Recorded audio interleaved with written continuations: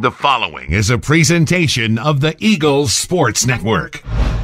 Andrew Rogers here with head coach Simon Duffy as his team gets ready for the South Atlantic Conference quarterfinals on Saturday against the top-seeded Wingate Bulldogs. Coach, quality win to get into the tournament. You knew you had to get 3 points on Wednesday against Tusculum and had to overcome some early adversity, giving up a first-minute goal. But what were you most pleased with? Obviously pleased with the scoring effort to score 3 times, Selena's effort, but for the group to respond in the way they did to be able to continue their season on Wednesday.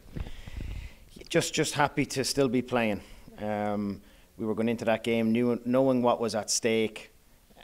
But again, we go over the scout and it's like, listen, they're very dangerous on set pieces. Don't give away a corner.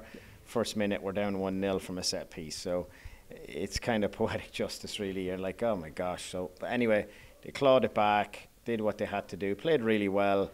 And again, we knew that Tusculum would be a dogged team to play, especially knowing that if they win, they could leapfrog us and finish in 8th. So a lot at stake, and I'm glad we responded how we did. We kept our composure, 1-1 going into the half, and then 2 wonderful goals second half. We needed one within the first 5. We got it. That set the tone for us then, and we went on and held out for the win. Yeah. So you get the Wingate Bulldogs, a team you are very familiar with in postseason play. 3rd time in the last 4 years. You'll face them either in the quarterfinal round or the semifinal round. So you know them well, despite obviously different players having played in those previous meetings. But what makes them so challenging? Why are they always seem to be your opponent here recently in the postseason? Yeah, just a good team, well coached, a lot of good players. And when we played them here, the result looks a 3-1 result. You'd think, oh, that was an easy win for them. It was far from it. I thought we were very good in that game. 1-1 at the half, and then kind of lost our way second half. But I think we're very excited. Coaching staff, players, very excited to play them again. So just thankful to still be playing. And heading down to play them on Saturday. 2nd year in a row, you go on the road in the quarterfinal round. Just the 3rd time that you have coached here and you've had to go on the road. What worked so well last year was a grind of a game. You had to win the 108th minute with Philly's strike from outside the box. But what do you think this team learned from last year, having to go on the road in the postseason and to be able to find a way to win, and how can that carry over into this year? Yeah, I can't take credit for that because I was out for that game. And the staff here did an absolutely amazing job. The players did an amazing job. So we understand how good our conference is. So we just have to understand getting ourselves in is the main thing. To host would have been wonderful. Wasn't meant to be this year, but if anything we learned from last year, it's possible. We just need to go down, play to our best, play to our qualities and our strengths. And hopefully we come out on top. Of 21 goals that you guys have conceded this year, 10 of them have come in the first 10 minutes of the first half and the first 10 minutes of the second half. It's weird to say that in soccer, but because you talk about basketball, first 5 minutes set the tone. Same with football, first couple possessions.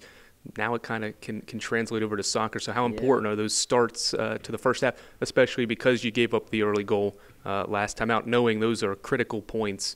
And that one goal you give up could be the difference in your season. Look, it's statistically speaking, most goals in soccer, it's the first 5 or last 5 of a half and immediately after someone scores, whether it's us or whether it's the opponent. So we just needed to do a better job last night. I think we were still finding our way. Obviously, first minute, give away a set piece, and just kind of lost a mark, and they did a really good job, and that's what they kind of set themselves up for, those long free kicks and corners and set pieces. And again, they're very brave attacking the ball, and so we just need to be a better version of ourselves and understand the importance of not going down a goal before we have to start playing. So I'm hoping we hit the ground running on Saturday against a very good Wingate team.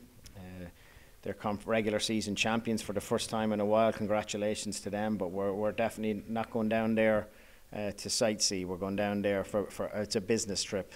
Of course. We'll end with this. 2 years ago, you beat them in the regular season. They came here and ended your season. So how do you flip it, since they beat you in the regular season this year, and try to end their season, even though they're probably going to be in the NCAA tournament. Yeah, we'd just love to go down there and return the favour. Definitely, they're going to still be playing past Saturday, regardless with how they are in the regional rankings and so on. But we'd love to march on and create our own little bit of history and our own bit of momentum going in. All right, Coach, best of luck Appreciate Saturday. it. Thank you. That's the head coach, Simon Duffy. I'm Andrew Rogers on the Eagles Sports Network.